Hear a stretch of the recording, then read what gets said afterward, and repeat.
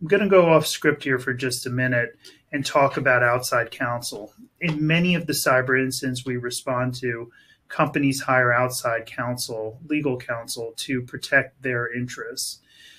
Our ask of all of you on this call today would be to work with your outside counsel now in anticipation of a cyber incident occurring and to lower the barriers with outside counsel to bring the FBI in sooner than later.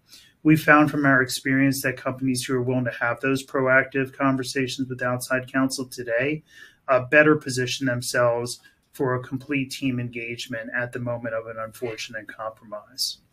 We obviously know that targeted entities risk negative publicity if they disclose being impacted by a cyber incident.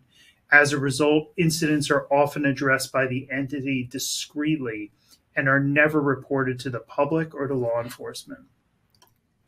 But when organizations choose to keep quiet, that threat information stops at that organization and it doesn't go anywhere and it doesn't warn anyone else. So the threat actors are able to continue to use the same methods to victimize someone else.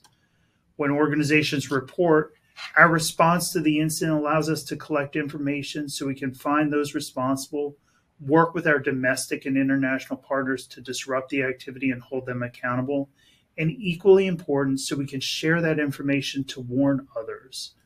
Each reported incident can provide additional clues necessary to pursue our cyber adversaries. Let me give you some basic data.